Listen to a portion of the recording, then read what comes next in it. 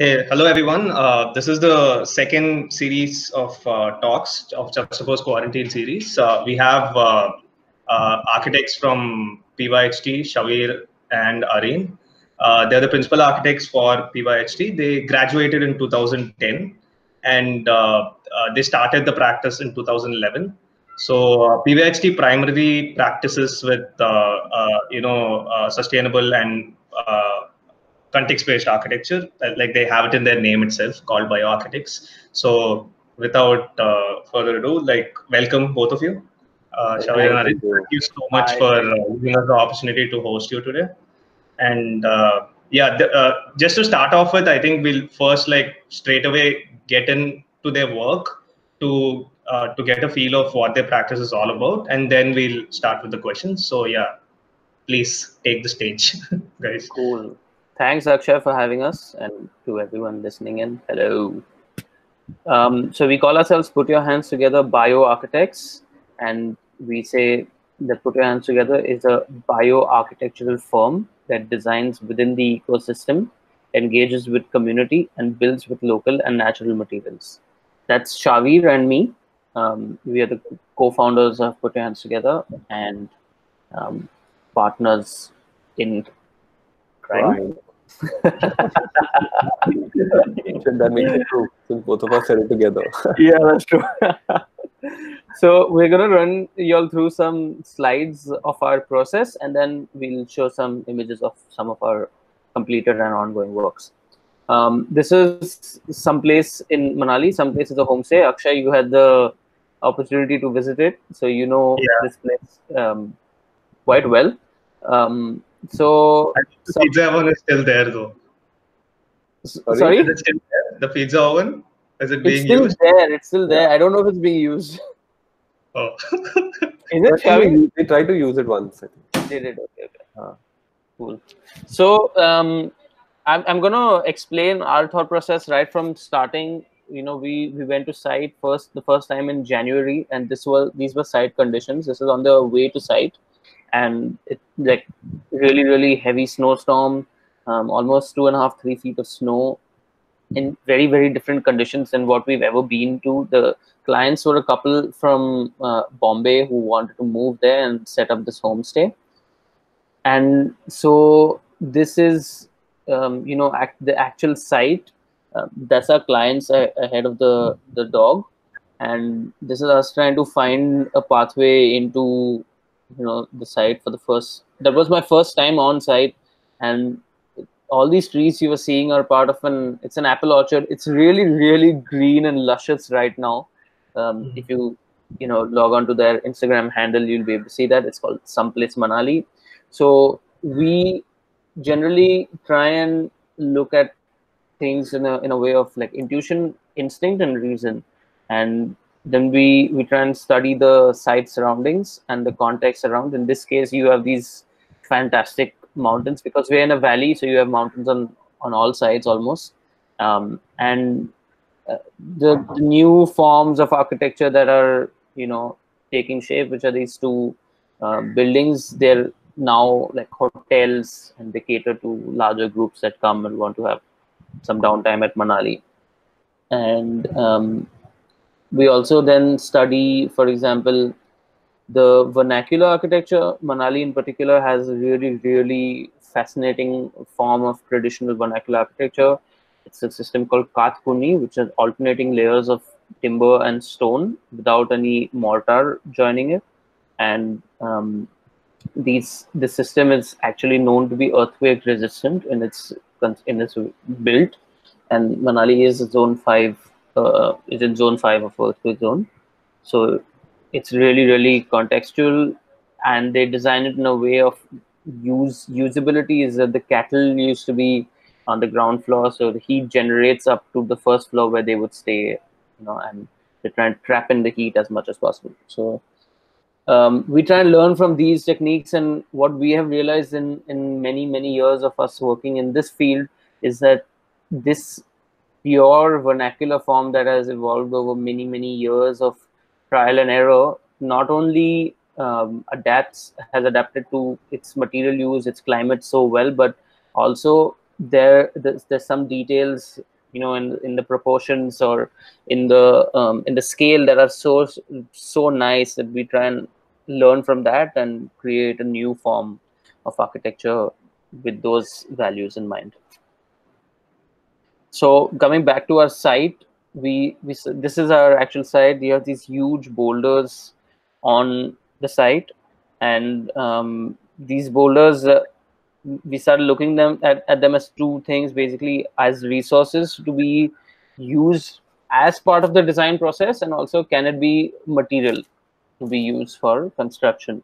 So what we started doing then is we selected some of these boulders and we started the idea of material transformation. So we got in some local stone breakers, and then this is a process of breaking down stone into these larger chunks that you can see that's fallen down on the side, and then further down into smaller chunks, which eventually get broken down to really small, not really small, but building blocks that are handleable size by the mason, because that's important, that they should be able to lift it up and place it.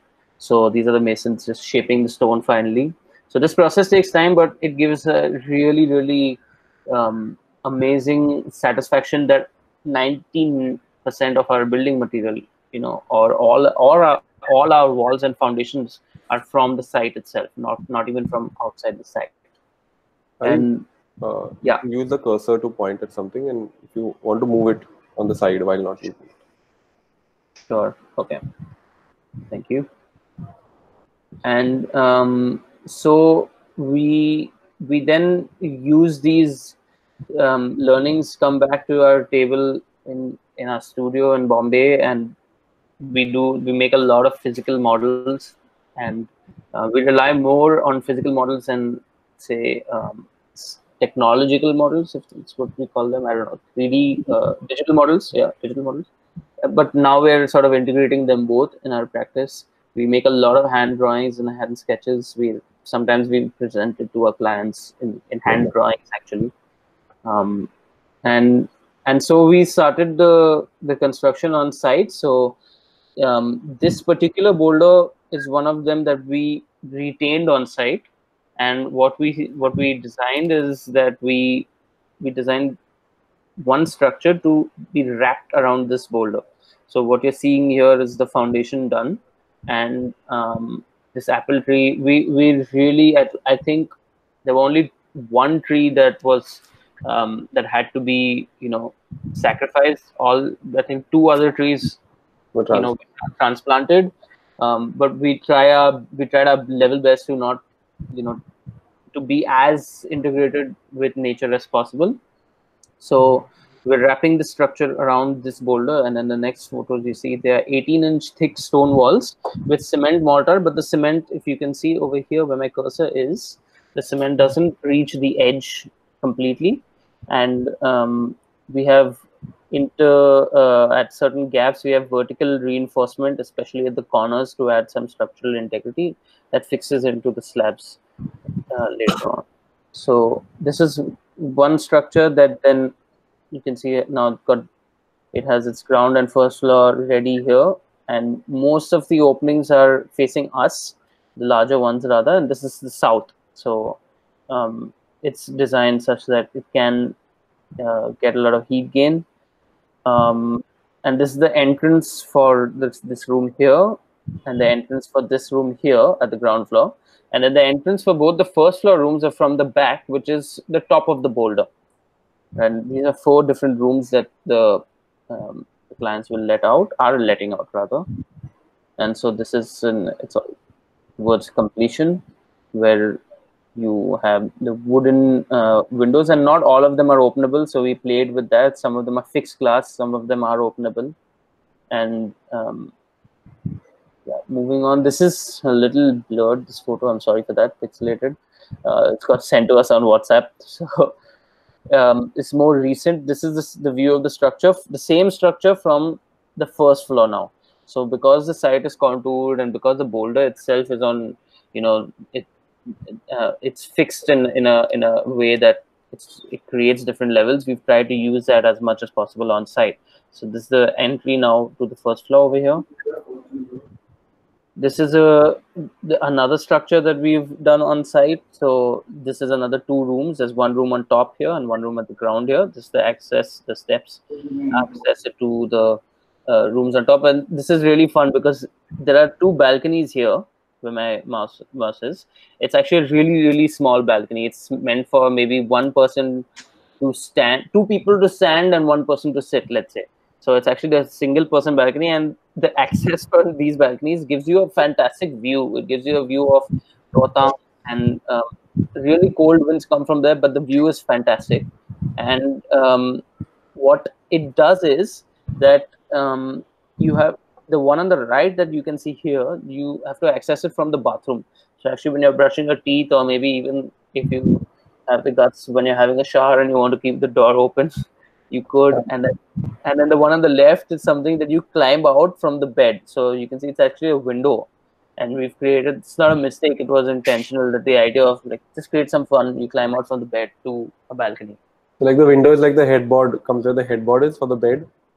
They kind of just crawl onto the bed, and so you can sit on the window at the same level while you're sitting on the bed, like on the bed. So it really kind of creates an interesting way to interact with the outside. Yeah. This structure is actually the first thing you will see when you enter the site, and you can see that some of these boulders here are retained, and we had retained them with the ideas that you will walk on top of the boulder. So we're supposed to actually connect these boulders with the bridge of sorts, and we wanted people to, when they enter the space, to experience that connection with the boulder instantly, and with nature instantly. So you're actually walking through the orchard and on top of these boulders, and then you're supposed to reach this level, from the boulders itself, and then walk up to the reception area, which is over here. And then this is the dining area and the common space out here, and the ground floor is the kitchen and the staff room and the storage room. And behind this, we made the pizza oven with Akshay. With a lot of other people. That's true. Very good team. Very, very nice people. It was one of our really, really fun workshops. We really had a great time with that. Yeah, I'm glad I was part of it. Yeah, we were glad to have you there as well, man. This is the same. These are 2 structures, the last 2 that we explained. So the dining hall on the right hand side over here, and the reason for aligning it in this way also is that you get a view of the entire site from here, and also you get a view of the valley from on the south, and then you can see now the view of the north, which is Rohtang, on the other side. So it's fantastic in that sense. And we try to strategically place the windows in such a way that you can only see the mountains and the trees, and try to avoid seeing the other built form, because honestly it's not very, very beautiful in our eyes. And this is, yeah, we already explained. Actually, one thing I didn't probably notice before is that, especially the restaurant block, the one at the back building, you can see through both the windows and see the mountain at the back actually. Yeah. And even the window on the left room, through the window you can see the little triangular window of the roof behind, and see through it. Oh wow. Yeah, you can get a sort of straight visual connection through and through. That's cool. So this is a great point, that we are also learning new things sometimes when we see photographs again of our structures. So this is one of the rooms from the inside. What we did is the stone, the gaps in the stone, the masonry were filled with mud, and the reason for that is to prevent any air gaps and also to prevent any insects from creeping in. And we tried to create these skylights on top. I remember in one of the workshops, one of the participants were really keen for like having a glass skylight so they could see snow falling on them, but we couldn't do glass, so we did acrylic instead. And we tried to create these built-in furniture, because in in our idea, in our sort of vision, we feel that having built-in furniture that's fixed, or even these niches here where we have shelves and the bed, it adds a sense of grounded, like rootedness, which we feel adds then like coziness. So and when you're really cold outside in the winter, you really want to come in and just snuggle. That was the idea behind this. And you can see the windows over here on the right. They're, two shutters. We try to play with the proportions. It's another room on the ground floor, and then now you can see the niches that are of a different style over here. We've done mud plaster over here. This ceiling is not, contrary to what a lot of people think when they see it, it's not a ceiling of thin sheets, but we use the thin sheets for shuttering and to create some texture from what would otherwise be a very mundane concrete slab. So it's a concrete slab, exposed concrete slab, but with the finish of a tin sheet, and we really like the texture. Corrugated sheet, yeah, corrugated sheet, yeah. I think, and how it works really well also, because all the surfaces are really hard and the spaces are large. I think that kind of creates some sort of sound. Doesn't absorb, but it at least disperses the sound. Yeah. And what we've tried to do is, this is our main entry door actually here, and you enter from here, and that's on one level, and then you climb up, and there's a second level here, and then the third level is the bed. This whole thing is a bed. It's a massive bed actually. You can fit a whole family in there, but it's really a lot of fun. And this is the part where behind the photographer is where the stone is, actually the boulder, which I'll show you. Yeah, the next photo. Again, it's slightly pixelated. So this is the boulder here that you can see, and it's part of the room here. There's a niche with, the bed here again that's fixed in.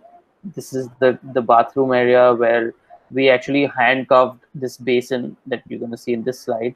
So our architect on site, Noel, he carved it out of the stone, and it's really, really well finished. I don't think we have a photo in this presentation of that. We have to upgrade that. So that was our process to explain how we are on site. And this is now, we're going to run you through some of our other projects. This is Neral, a place called Sagunabag. It's an agro-tourism center. So this is what we made and designed. It's on the banks of a man-made pond, and it's made out of Adobe. We'll get to more detail of that, but you can see the landscape changing at the back, which is, these are the hills of Mathiran, and then you have this insane now concrete development that's almost like inching closer to this, and we hope it doesn't keep coming in. So we started mapping some of our projects, and to try and track the impact we've hoped to have created. And these are the different projects that we've done. So there's completed projects, there's ongoing projects, and there's initial learning. So for example, my initial learning was in Bihar, Shavi's was in Bangalore, and then there was we also had a trip to Bhutan that was part of our initial learning with the other co-founders. And so I'm going to run you through some of these. We've done like rural housing projects in Gujarat in collaboration with other organizations. We've done a small project in just outside Udaipur, and of course our Manali project, and then a lot of projects in and around Maharashtra, which has been where we are, and more tropical weather and climatic conditions. This is one of our favorite projects, which is the Nirvana farmhouse at Khadavli. We've done this entire project out of compressed stabilized earth blocks, and this house is it's really, really simple in plan. It's like a, how do you describe it, Shahveer? An O in plan with a central courtyard, and we have 3 rooms and a kitchen and an enclosed living space that's on your left, and an open living space that's on the front, and we have this amazing jacuzzi that's in the courtyard with a frangipani tree. And when you enter this house where we're standing is where you get the whole expanse of the the site where he's grown. The client has grown a lot of trees, and it's actually the river Bhadra, which is in the background. And these CSEBs are basically compressed stabilized earth blocks that were built on site, made on site with a press. And you can see now a photo from the other side where this open living space can get closed down with these rolling shutters that we have over here. But the rolling shutters are of a grill so that you can still see through, and at the same time you get your privacy. And there's a lot more detail that we're not going to right now. But one thing I do want to say is that the last monsoons was really brutal in Maharashtra, and the river Bhadra actually flooded. Well, they released the dam waters. They had to, and this happened at night. And because of this, even though we're on the highest part of the site, the water came to around this level here, where my mouse is. Can you see it? Yeah. So the water came to around this level here and stayed there for several hours. I'm not sure whether it's 6 hours or 8 hours or even 12 hours, because we've heard different scenarios, but it stayed for a really long time. And then when the water receded, we were really scared when we came to know about this, because it's a mud house. And but we were really relieved that there was like no damage to our walls, and these walls are load bearing walls of earth with slight stabilization of cement. And we've done a wet strength test, which means we knew that it would pass 2 days of immersion in water without any problems. But to see it actually happen, and to know that a mud house has survived what most people cite as the biggest challenge, which is water, right? And we've seen that it does no damage. Yeah, the electricals were damaged slightly. A lot of furniture was, I mean, in terms of the property damage, it was severe. But to see our built form surviving this was a true testament to how amazing actually building with earth is. I think that would have given even the clients a lot of confidence. For sure, it clients a lot of confidence, and for us, it then gives us unfortunately this situation, but has become fortunate for us, because it gives us a point of reference to say that, look, we know that exactly, and we know that water can be challenging, but if we build in this technique, there's also proof that it can see floods overnight and still survive in a worst case scenario. Because with climate change, it's really becoming worst case scenarios. So correct, yeah. And we did get it checked with a structural engineer also, just to make sure, so he also kind of confirmed that there was no structural damage at all. Yeah, we got a sign off on that, so it was really gratifying in that sense that okay, what you're working towards is something nice. The next project is a collaboration between Alaya and Associates in Calcutta, whose chief architect is Sharan Lal, and Thumb Impressions Collaborative, whose team Manu had joined us on this project.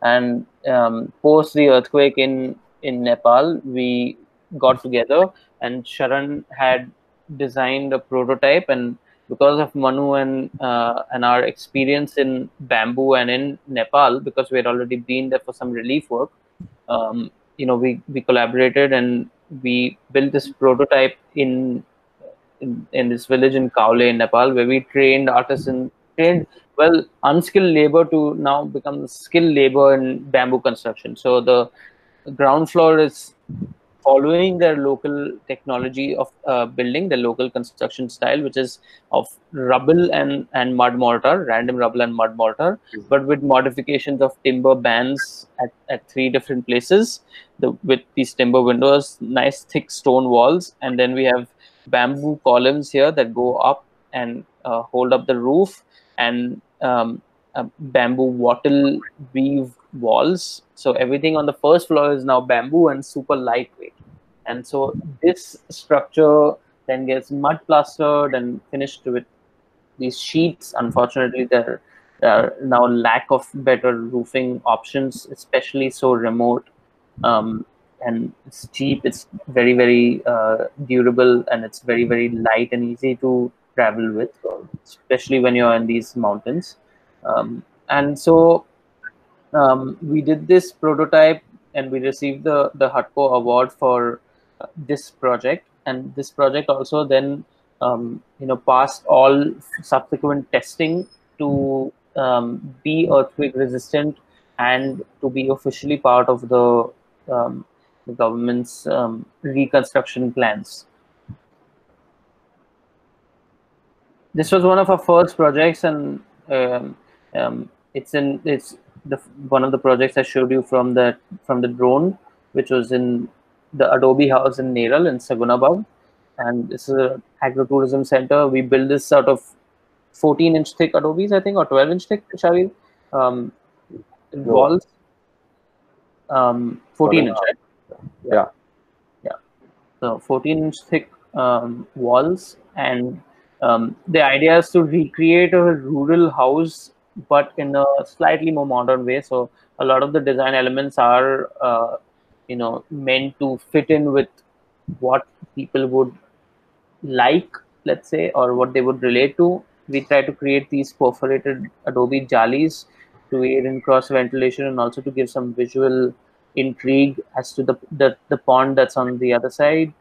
We use stone in the wet areas, and also that's the southwest where it's going to receive maximum rainfall. Most of our doors and windows are recycled and upcycled from older houses that were saved, and we use terracotta flooring. This is the pond on the left, and you can see the sort of jali on the right, and that was the bed before. I think there was some Warli artwork that was also done, which was really lovely. This is one of our more recent projects. It's the Good Karma farmhouse in Alibag, and this project is like 95% complete until Corona hit. Yeah, literally 10 to 12 days of work left. Yeah, it was solar. But the good news is, because it's in a farm and because agricultural work is still on, this structure is actually already being used in the way it was intended to. So, which is to dry turmeric, for example. So there are two structures that there's a place for a room, which is this, and then a larger structure at the back, which is a place for the farming activities and was supposed to become a kitchen. And this is designed, actually a lot of it is semi prefabricated, so a lot of this work was done off-site first and then transferred here. There's stone isolated columns based on which our bamboo columns then come through, bamboo horizontal beams in two directions to create the base for the flooring, which is all sourced from some broken down ships. So again, upcycled timber. And then we have these timber framed walls. So this is one panel, and then we follow the proportions of the panel would have an opening. All panels have an opening on top for the hot air to escape. And we have a wattle wall here. And in the case where there's a window, at the same proportion down, there's a window that ends the sill level over here. So these wattle walls then get plastered with mud, and the part above is going to be open for not this gable end that gets closed, but the part out here is open for breathing. And the entire built form is basically, there's a 6-foot veranda that wraps around each of these structures on all sides and the roof comes really low down to prevent, and you can see the photo now on the right hand side. This is around 2.5 to 3 feet to prevent any water from coming in and prevent even heat from coming into the house, and keeping it really cool. And we have this nice gable opening over here. This is the view from inside. So you can see even these windows, they're all from the recycled and upcycled ship wood that we found a source in Bombay, in Darukhana. And even this wood here is from the ship. So it's actually weathered wood seen from all over the world. We have some, I mean, it has upgraded, the project has upgraded from here. We've finished the wall plastering is done, but I don't have any really high-res photos to share right now.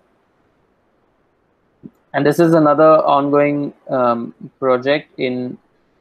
We were about to cast the first floor slab. It's a weekend second home, let's say, not a weekend home, but second home. It's in a place called Titwala, which is very close to Khadavli, where we saw the compressor block house.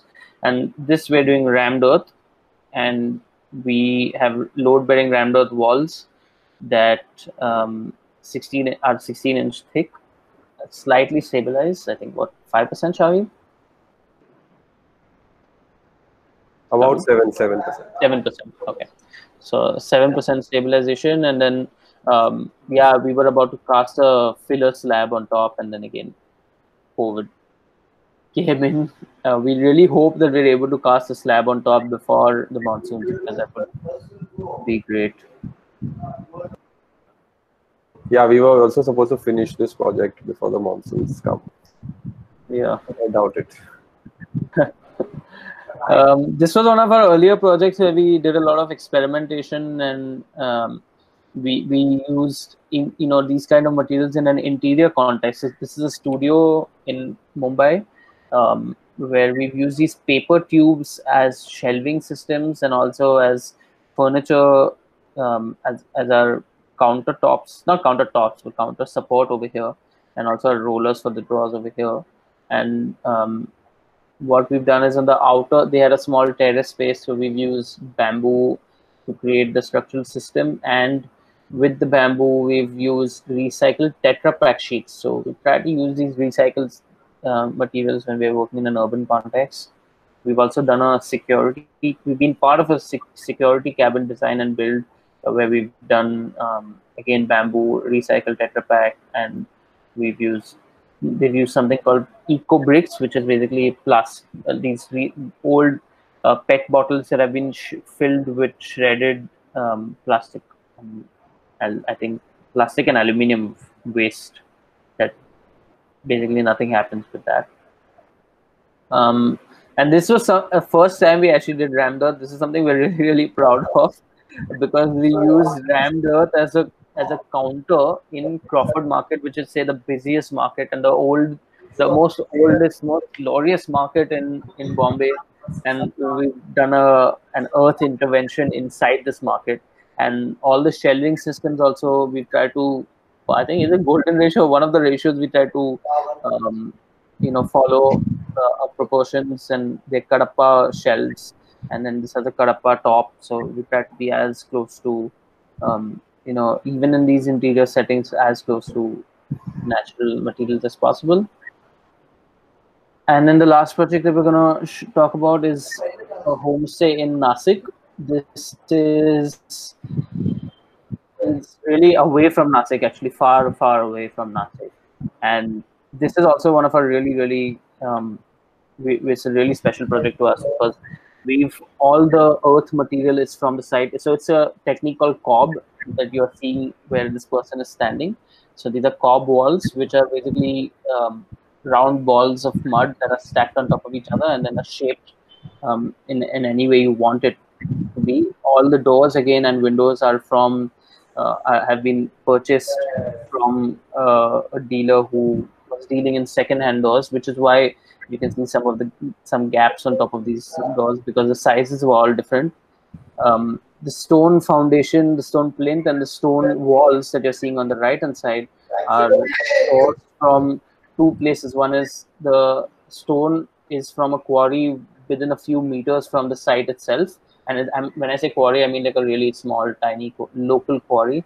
And the rest of the stone, especially these that you can see here now in the bottom left, these shaped stones of different colors, they're actually from a broken down house in Devlali, which is just a few about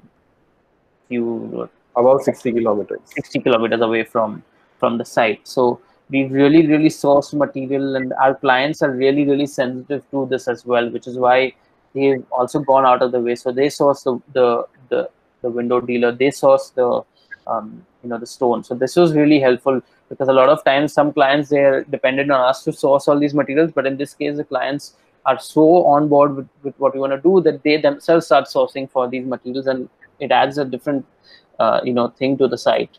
And what we've done over here is it's a bamboo green roof.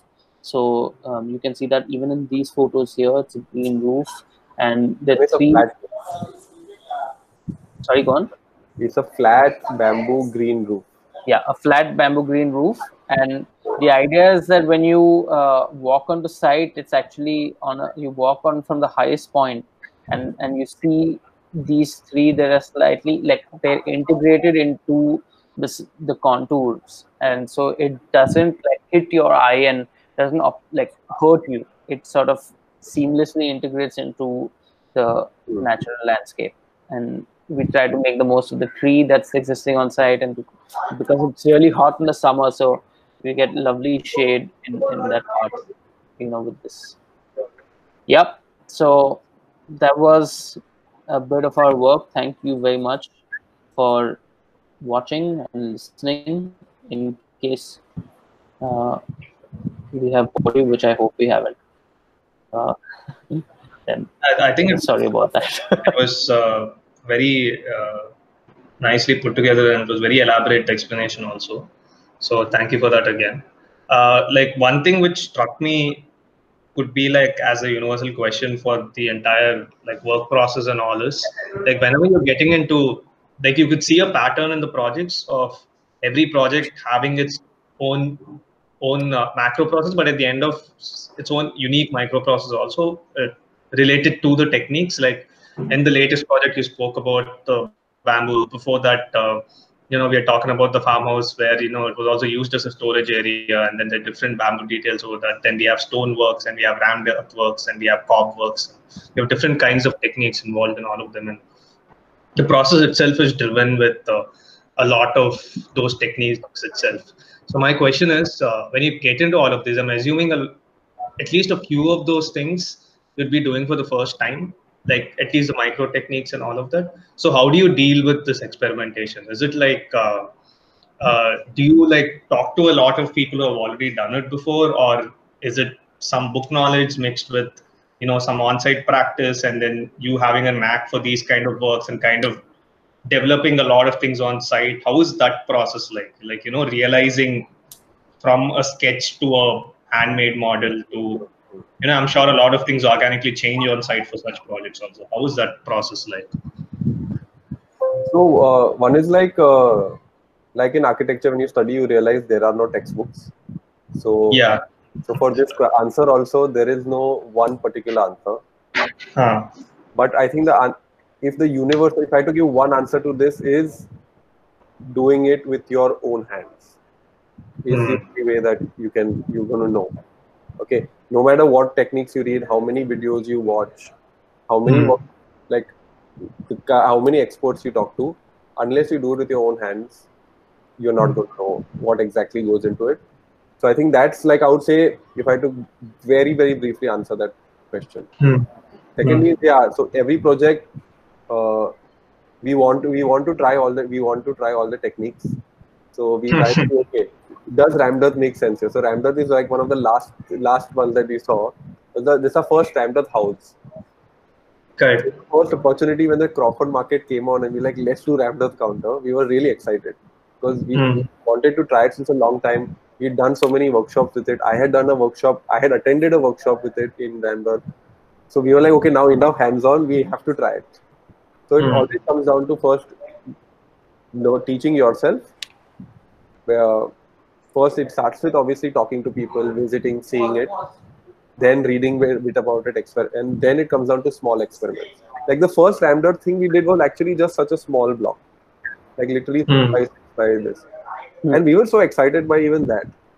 So yeah, I mean, we were like, wow. It was just 2 inches we rammed. It was, Shavi, we rammed I think 2 inches, and we were super happy.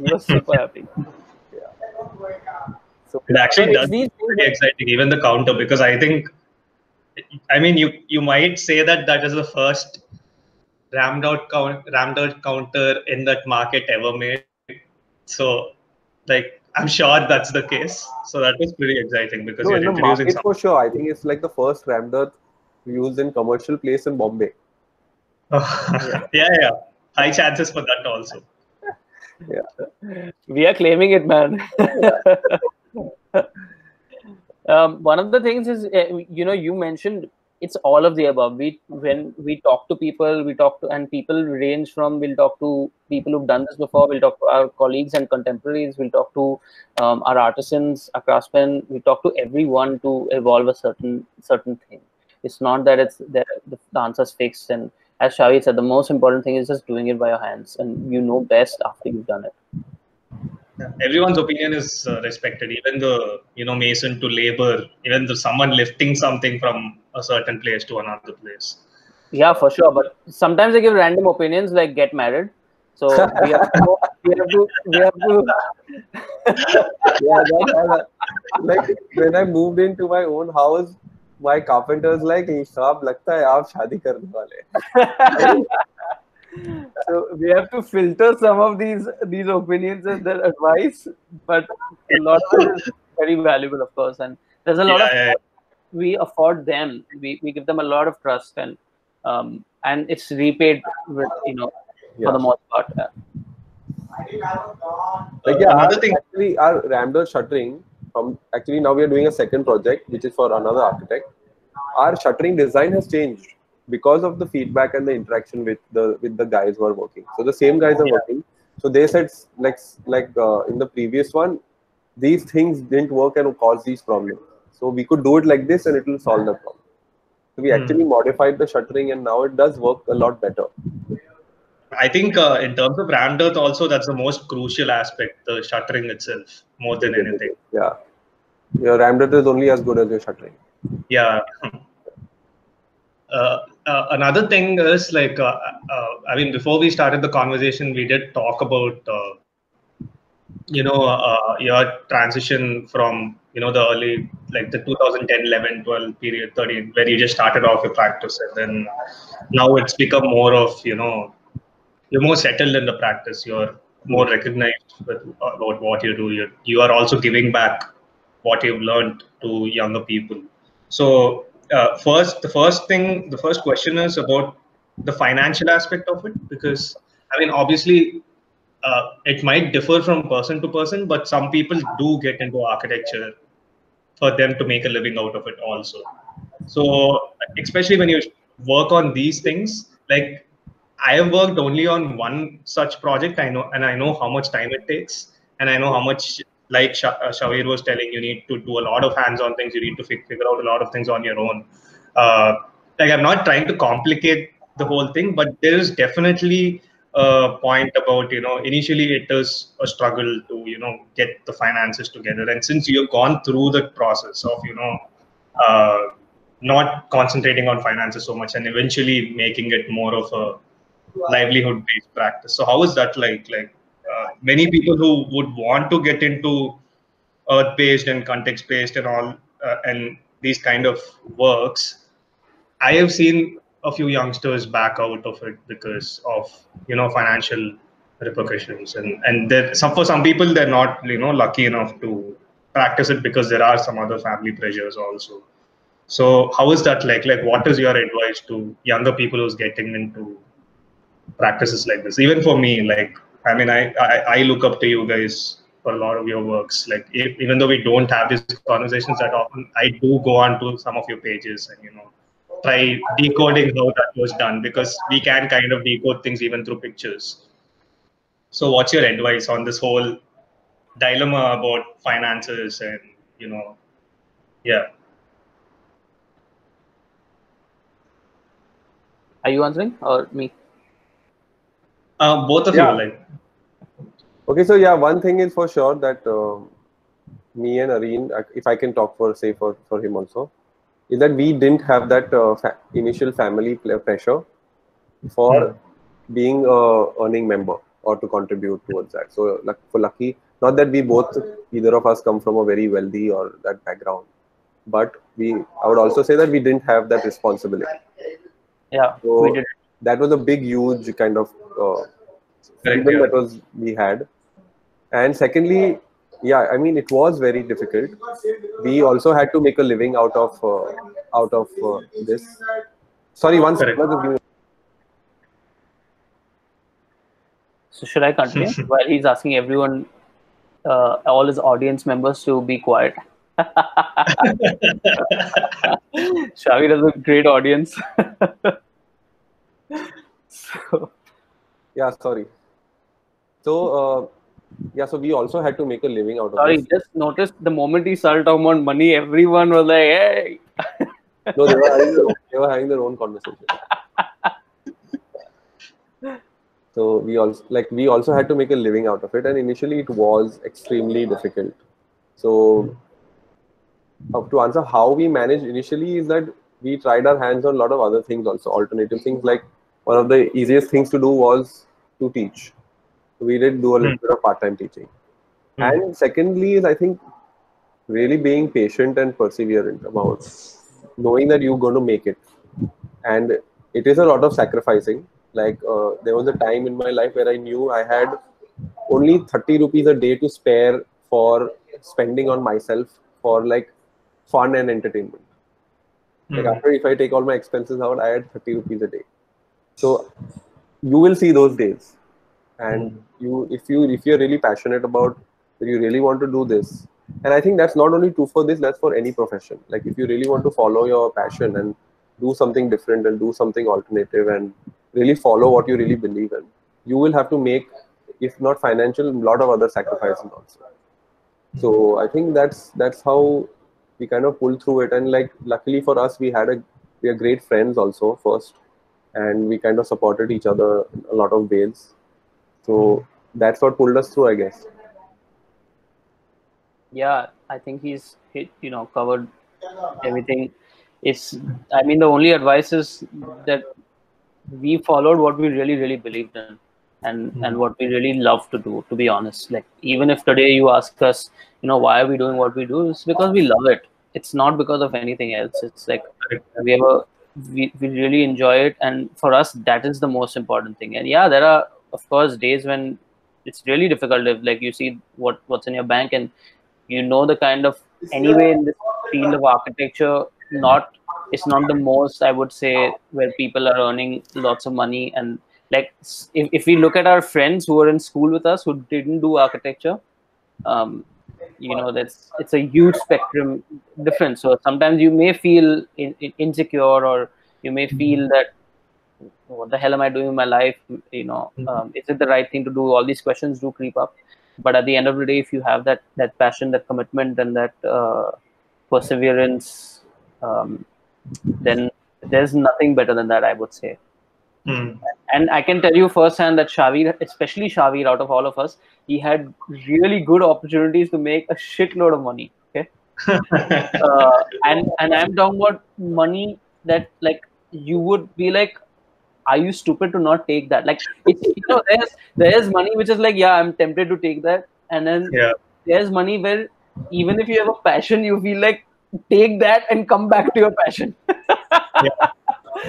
Do that for a while and then come back to passion, sacrifice your passion. There was that kind of, that was an offer for him, and to be able to say no to that when you're at the 30 rupees a day or whatever, and you're able to do that, that requires a lot of commitment. Yeah. Honestly, I was sure he's gonna take that opportunity of money. Now I feel like, oh, why didn't I?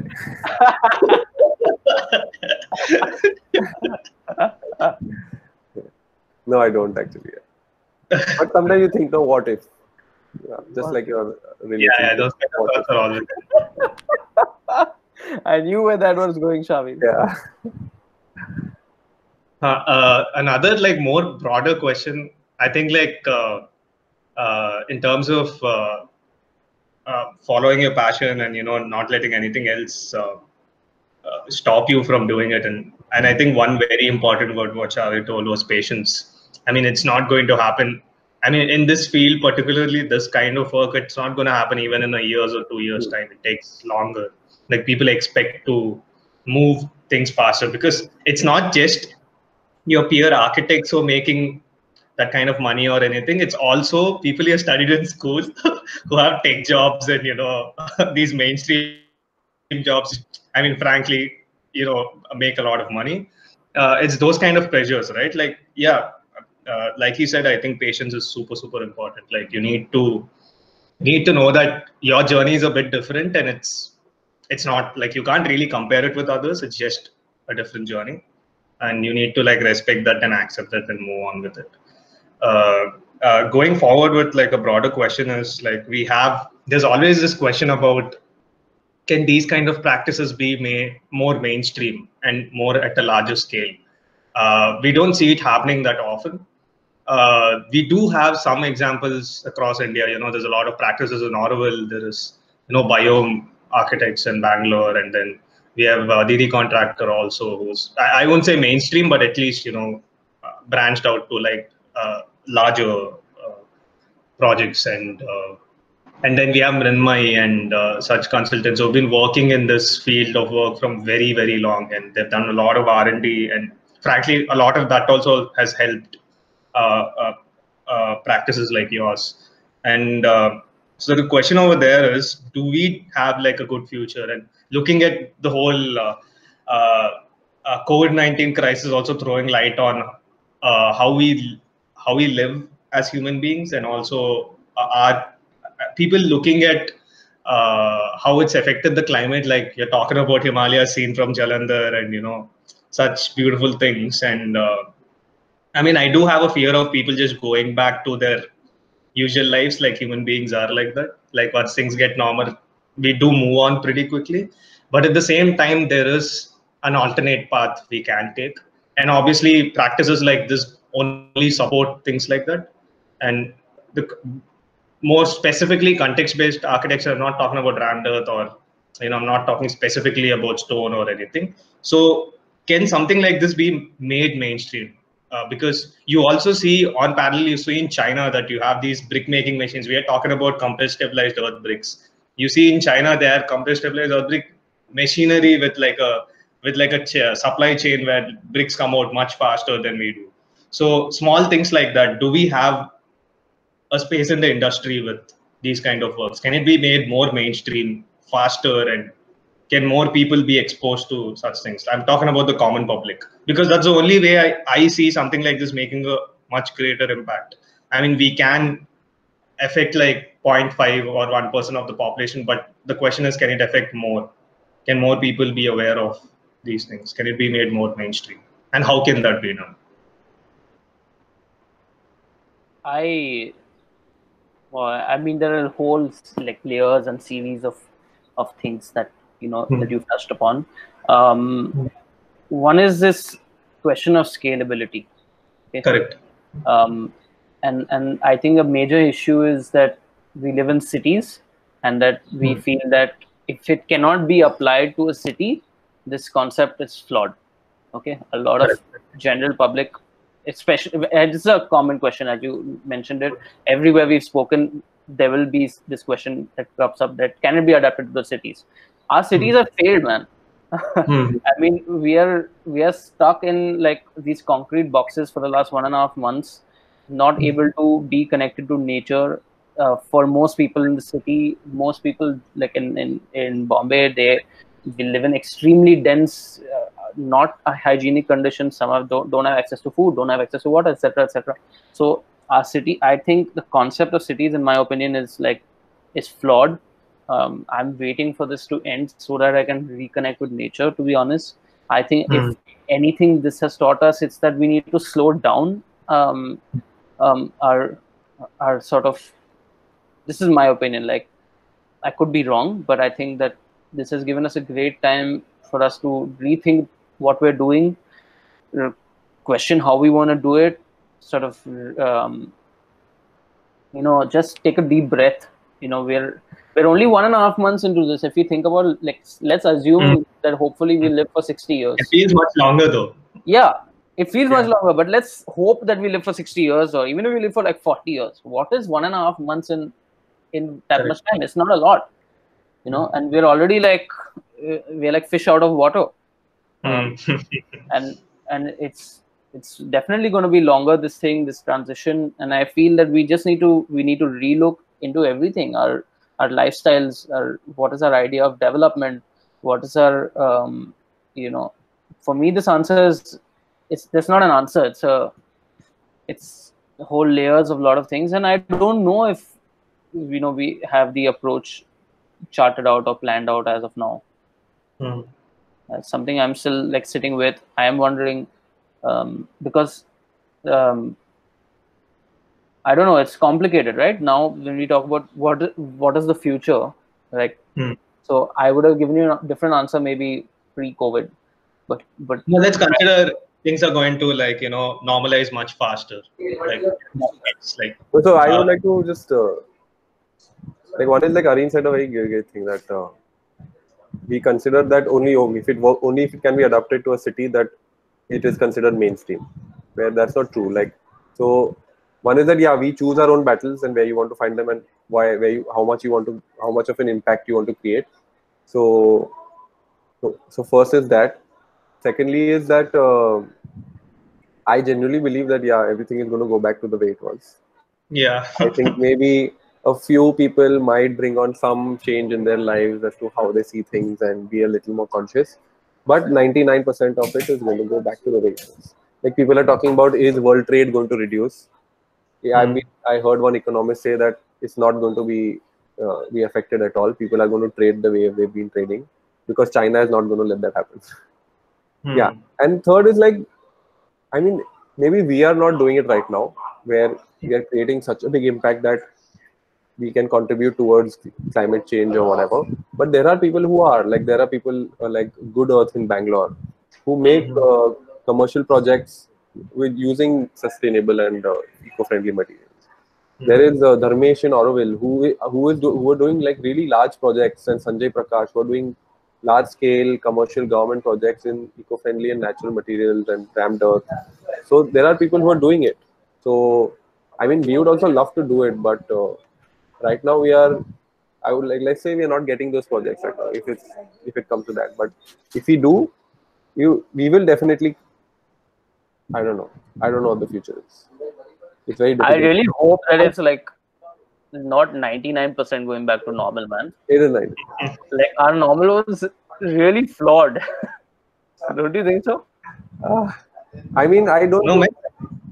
I don't want to throw any negativity onto it, but I frankly think that human beings move on very quickly. It's not that easy for human beings to move on. We will talk about this. I mean, see any pattern, you see anything. Even when for example, Greta Thunberg thing happened, after that, once media's attention shifted to something else, people moved on.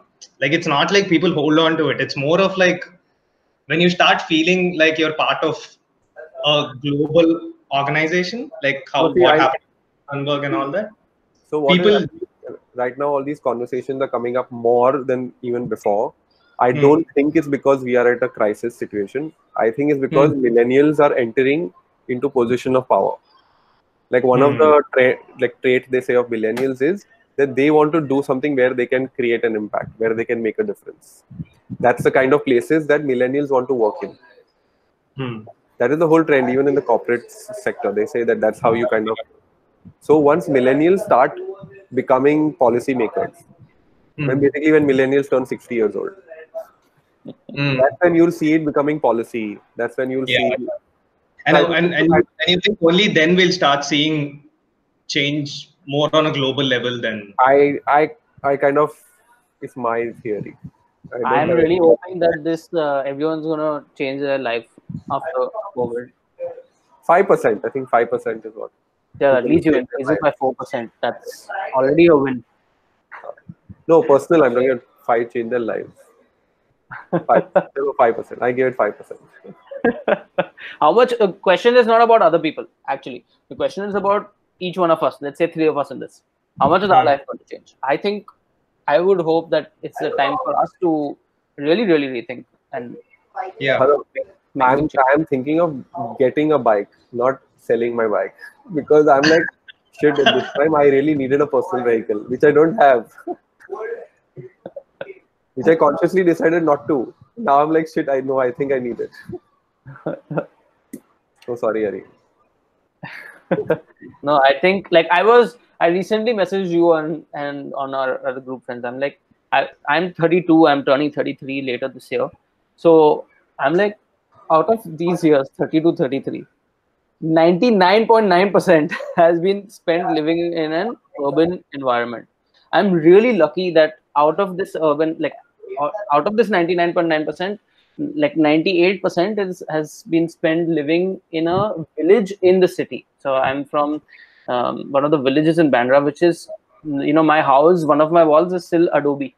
It's so many years. So I'm very blessed in that sense to have been brought up in a scale that's very down to earth. So I don't relate to a lot of Bombay that's so high scale.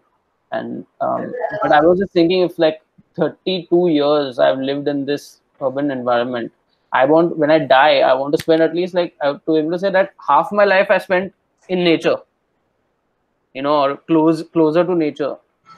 So if I assume that we are going to live till, because I don't know how do you put a calculation on it? I would say 60, 65. We don't know the effects of radiation, etc. So that means some change needs to come in our lives now. No? Would you want to be like 30 years of your life in a city, in a concrete like enclosure, a box? Look at it that way. Or let's say 35 years. When is it going to break for you? I mean, if you put it that way, then anything can seem very scary. Like that. 30 years living in a box. But it's true, no? It is true. Yeah, I mean, it's still. I mean, you have to. It's not just that. It's not so easy. It's not so easy. I didn't say it's easy. I just said it's true. No, you know, 30 years living in the middle of the jungle, just with like 10 people around you. I'm not saying to live in the middle of the jungle. I said closer to nature. Whatever. No. It's not so black and white.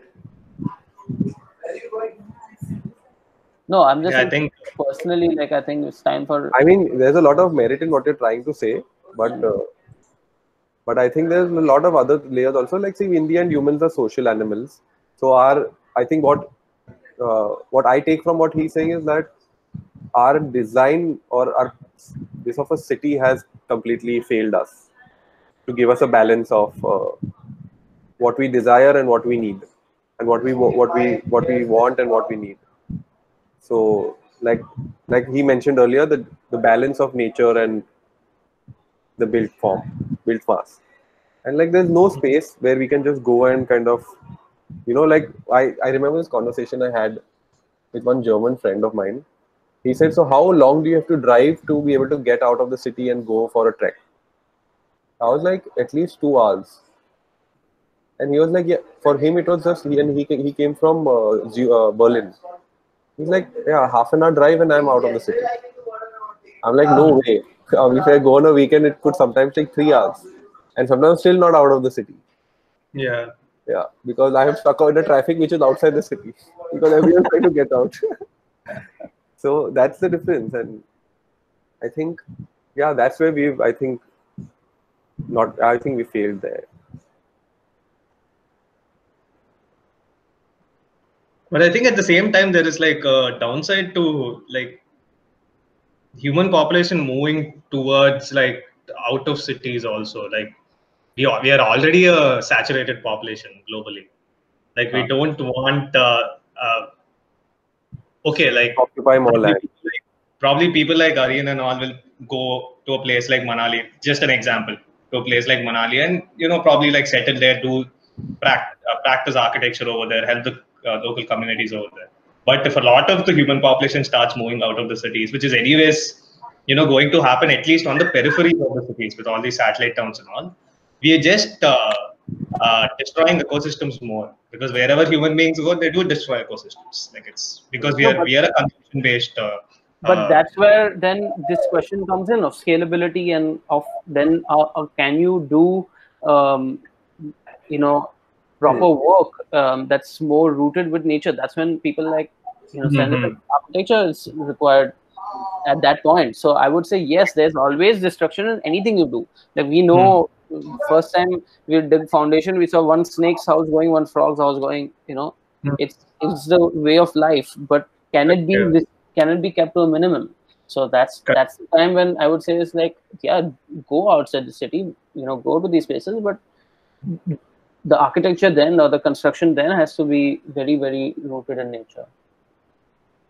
So I think like to sum this entire discussion up, because we touched many different topics in this discussion, and plus my question was also pretty complex, so my bad. So to just sum this entire thing up, this particular conversation, you have to make sure you use this time to rethink, at least as us practicing in architecture. We need to see how going forward this can be more of a wider practice and become mainstream. You guys, obviously, if you just mentioned that if you get the opportunity, like why not? Like we would take it mainstream. But at the same time, we also need to rethink like this we do personally in our lives. Like change starts from within, right? There is no point talking about the entire global population. First, talk about yourself, then talk about your nearby communities, and then start. Like people see and people believe, and people are like, okay, everyone is practicing this. It becomes like a chain reaction. Right? Believe in that, I guess. Like started from within first. I mean, I wouldn't say Shaveer shouldn't buy his bike. Like that doesn't make sense. I'm not telling that, but at the same time, there are definitely changes we can make, like with our practice and also with our daily livelihoods. I mean, right now, I think we have decreased the consumption so much. We know for a fact that we can survive with lesser consumption also. Then why do we consume so much is the question. Exactly. Yeah, that's a great point. Yeah. So, yeah, just like I think start from within and then go out later.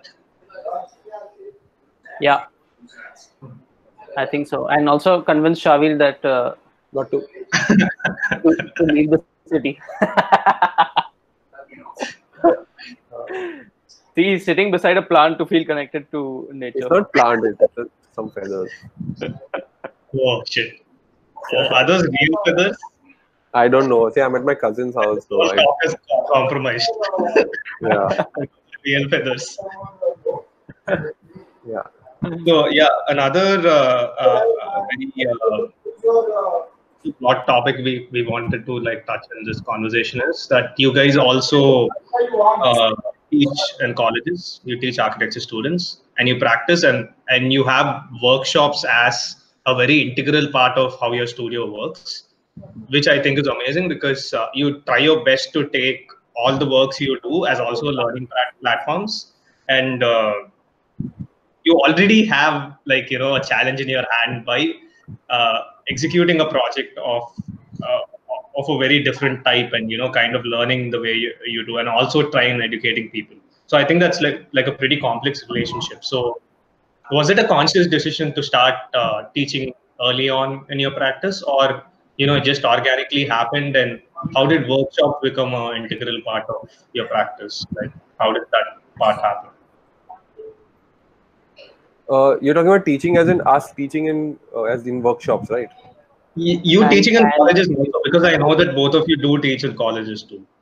Like so, talking about my idea about why I started teaching is one is that for two things. I really believe that teaching really helps you learn a lot. And one of the big ways you learn a lot is because when you're trying to explain a concept to someone, you need to really articulate your thoughts well and put it in words to explain them.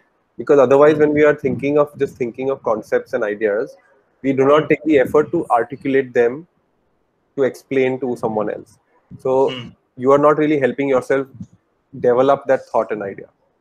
So I think for me that really that was the idea for why I would want to teach it, so that I kind of push myself to articulate that. And then students ask you questions. Sometimes you don't know the answers. You go and find the answers out, and you learn a lot more. I mean, it started with the idea thought like that, and like I said before, it was also to supplement some sort of income. That was where we started teaching in colleges. As for workshops, one of the biggest reasons why we started it is because we know what we went through while we wanted to learn and find out how these techniques are done and places we could go and learn them were very far and few. So we felt that now that we know this much, it is our kind of responsibility to teach as much as it is possible. So that is when we decided to start conducting these workshops. Yeah, that's it. Areen, anything you would like to add with the... Well, about the workshops, I agree with Shavi. That's what it was, and that's how it started. And about teaching, I don't know. It's something I also ask myself.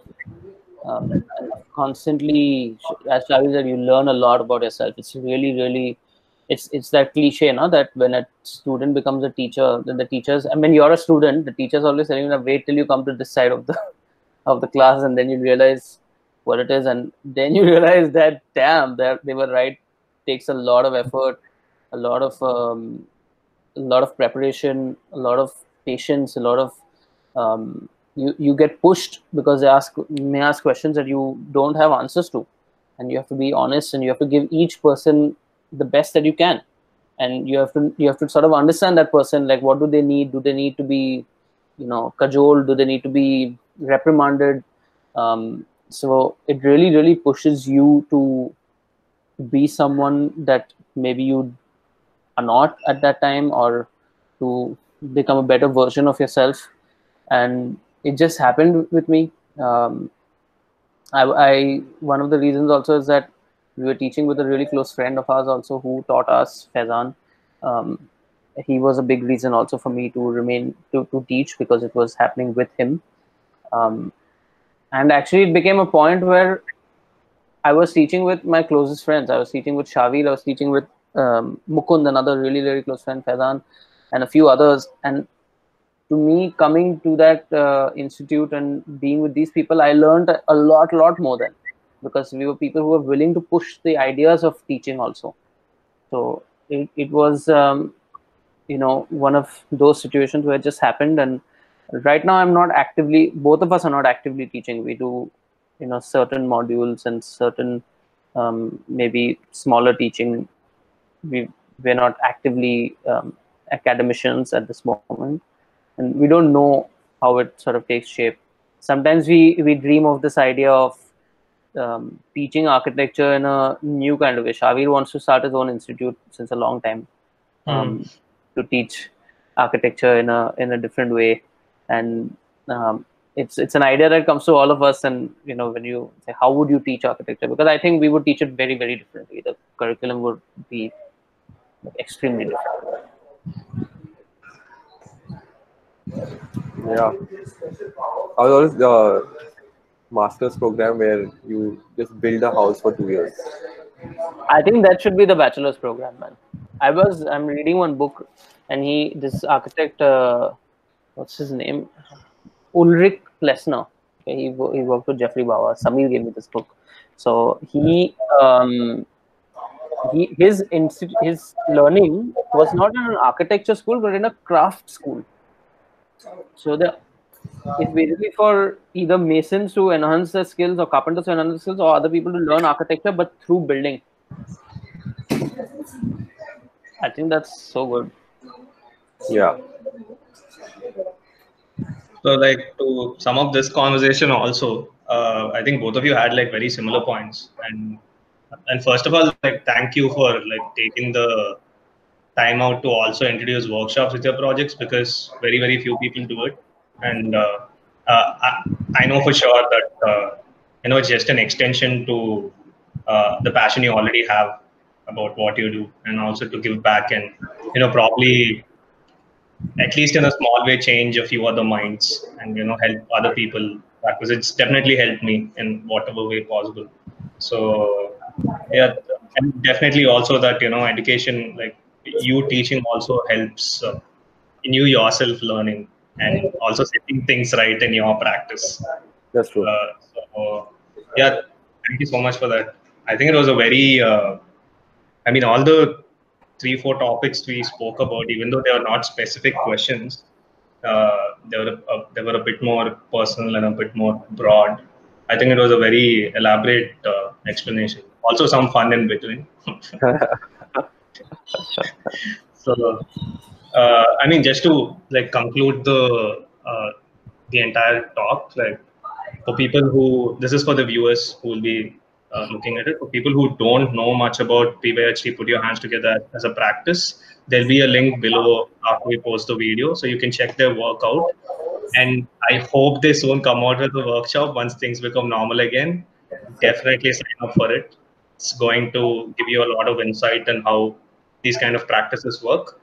So yeah, this was the second series of Jxtapose architecture conversations. We hope we'll keep doing this going forward. So thank you so much for being a part of it and Great job. taking your time.